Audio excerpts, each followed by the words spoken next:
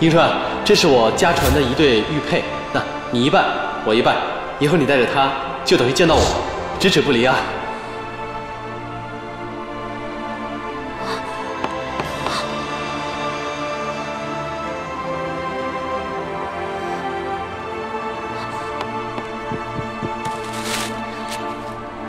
玛利亚教堂，南滨海路17号。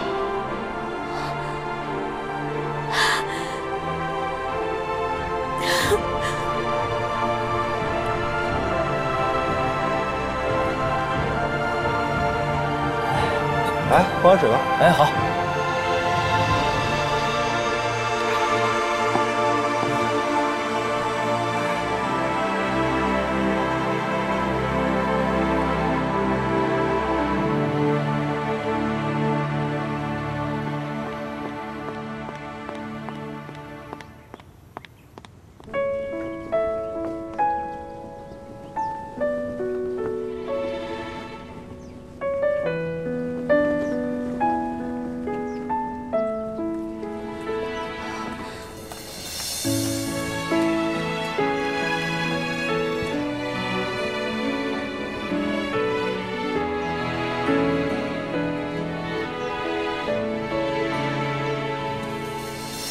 常常怀疑自己是不是在梦里，兜兜转转全都是你身影。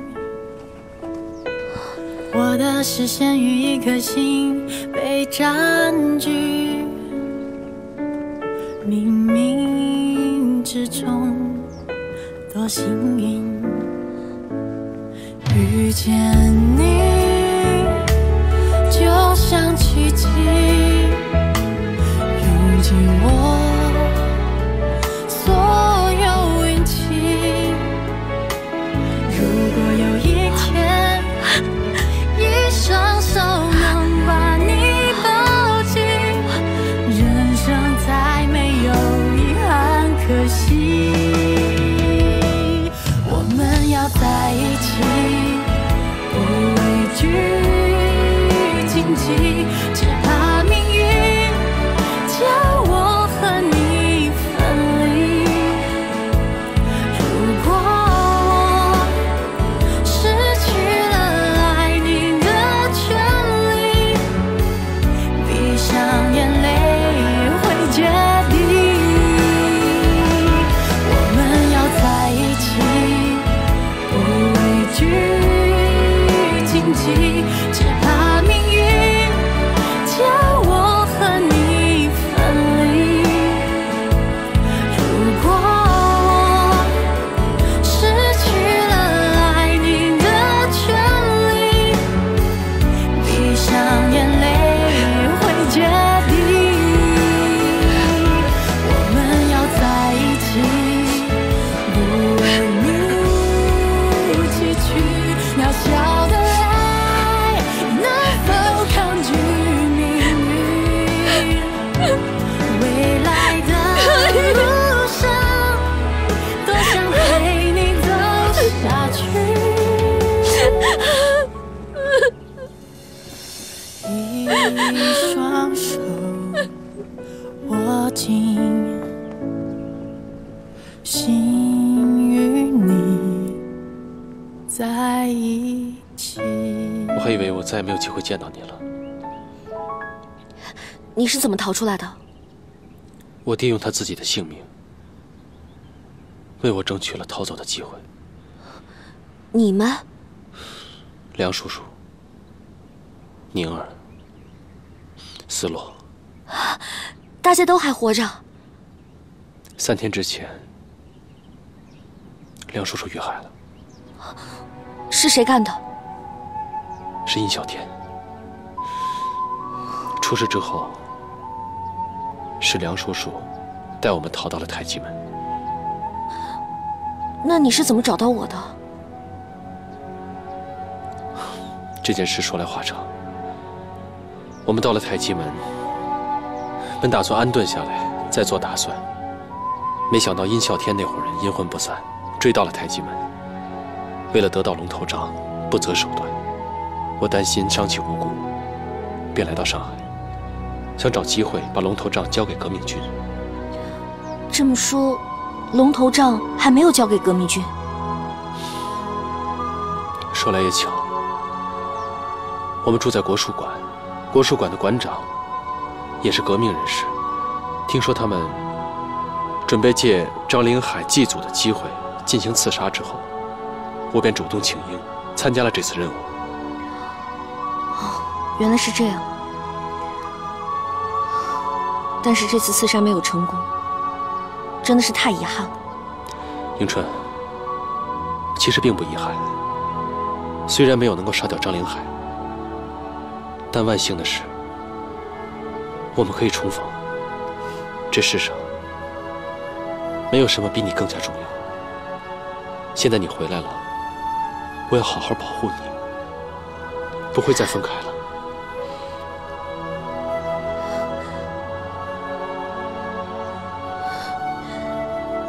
你知道吗？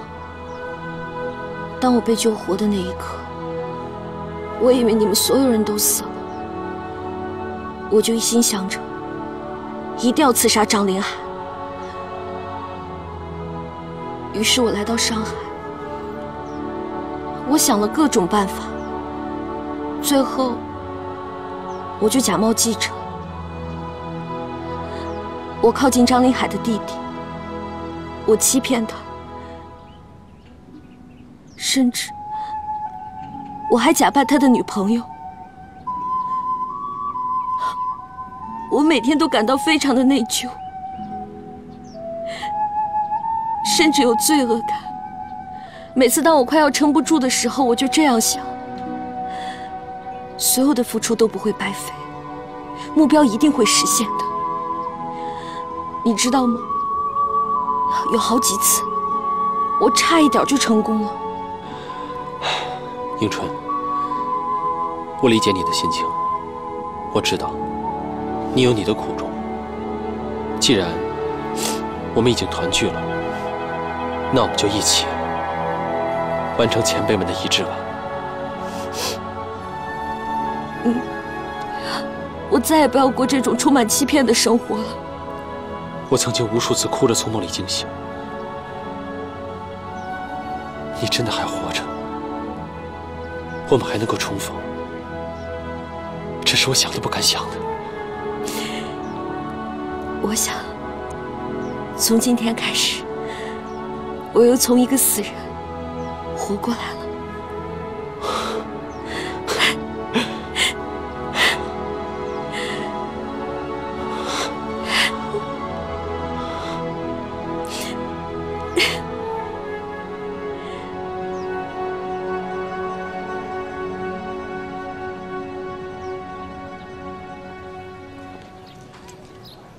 我本来打算借采访的机会刺杀张凌海，可没想到是张凌海的弟弟张天行替他出席了发布会。等等，张天行是张凌海的弟弟？是啊，怎么了？他就是曾经率兵攻打太极门的指挥。哦，原来他离开是为了去太极门啊。那他做了什么？他和我谈判，想让我交出龙头杖，没想到驻守当地的军队及时赶到，把他们给赶走了。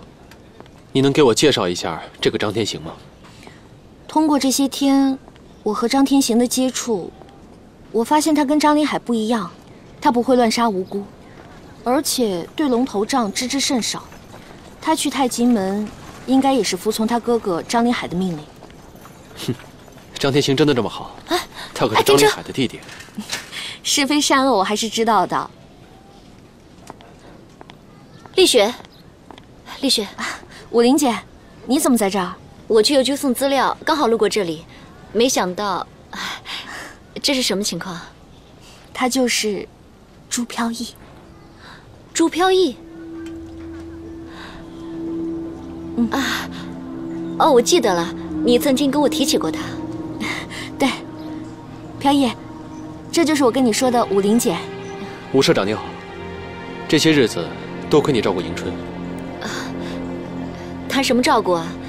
丽雪是我的救命恩人，我们俩是互相帮助，对吧？武玲姐，我想请几天假，可以吗？啊，那是当然的。你们两个能相逢，实属不易。那这样，你先休息几天，等你想好了，你再过来找我，好吗？嗯，谢谢武玲姐。那我就不打扰你们了。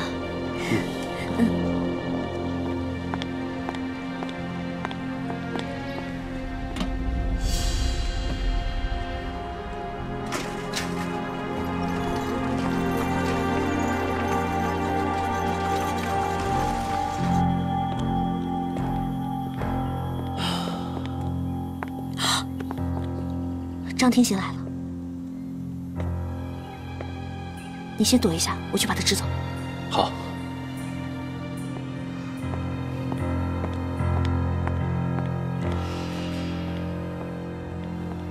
天行，哎，丽雪，等多久了？你去哪儿了？也不跟他们说一声，担心死我了。我一个女孩子，身后跟2个大男人，走在街上多不方便啊！这进进出出的，反而引起注意。再说了，我能有什么危险啊？你还是让他们走吧。那不行，我知道他们2个跟着你呢，是挺不方便的。可是为了安全起见，你还是忍耐一下吧。毕竟刺杀时候的危险状况，你也看到了，不是吗？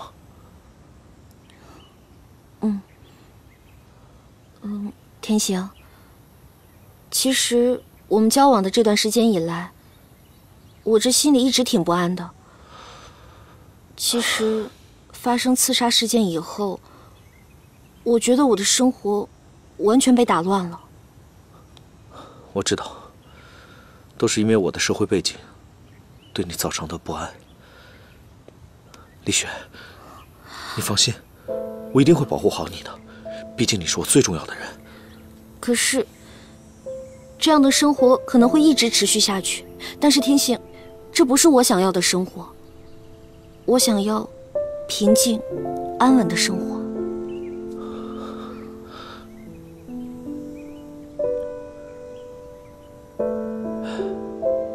对不起，都是因为我，才让你这么不安。可是作为军人，我只能服从命令。我知道，我理解你，我也不怪你，这是我们之间的问题。但是这个问题，可能真的需要好好的想一想。丽雪，我这2天想回老家一趟，也2年没回去了。正好，家里肯定比这里安全，你也不用担心我了。也可以想一想我们之间的问题。还会回来吗？天行，这段时间真的非常感谢你的照顾，我真的很感动。只是有些事情我真的无法决定。我不强求你，可是我希望你能够对我有信心，对我们俩的未来有信心。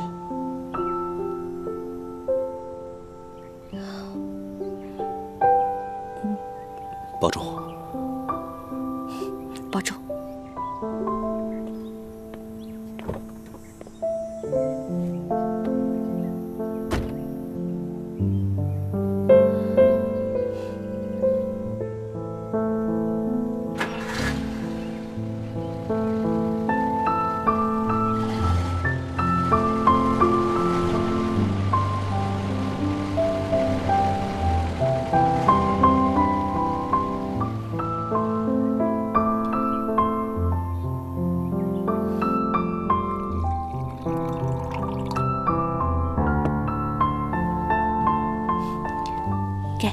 啊，谢谢。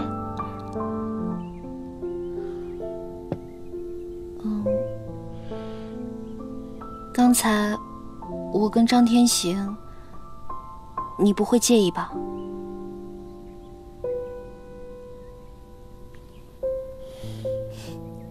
经历了这么多，你的确成熟稳重了很多。你还不是一样，也不是从前那个野丫头了。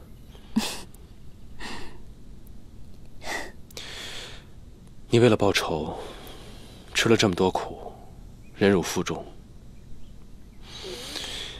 从今天开始，我要好好保护你，没有任何事情能让我们再分开了。有你在，我就没有什么可担心的了。这里也不是你的家，不如你随我去国术馆住吧，以避免张天行发现你还在上海。好。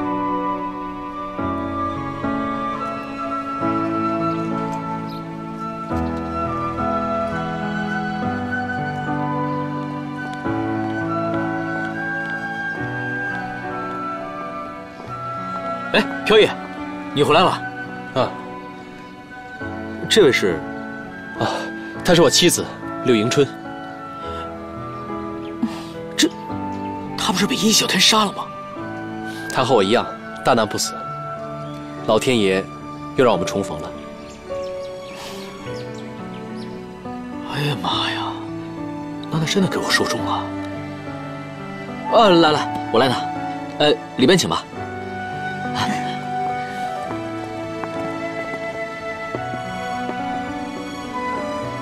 思洛，迎春回来了。迎春，思洛，你还活着？这段时间去哪里了？说来话长，我从朱家逃出来之后，被一位好心的老妇人给救了。伤病好了之后，我就打算到上海找张凌海报仇。没想到遇到了飘逸。你们都还活着，真是太好了。活着就好，活着就好。你娘呢？她没跟你一起来啊？我娘已经不在了。其实，我爹他也……思洛，节哀顺变。我相信有一天，我们的仇一定会报的。各位，我们经历的不幸已经够多了，但我们不能被悲伤打败，我们要振作起来。飘逸哥，飘逸哥，你回来啦！哎，这是谁啊？迎春，让我来介绍，这是陈如雨、陈如风，是我在太极门避难时的恩人，也是我学太极拳的同门师兄妹。这段时间多亏了他们照顾，否则我不能坚持到现在。多谢你们对飘逸的照顾，你们是飘逸的恩人，就是我柳迎春的恩人，大恩大德，迎春记在心里了。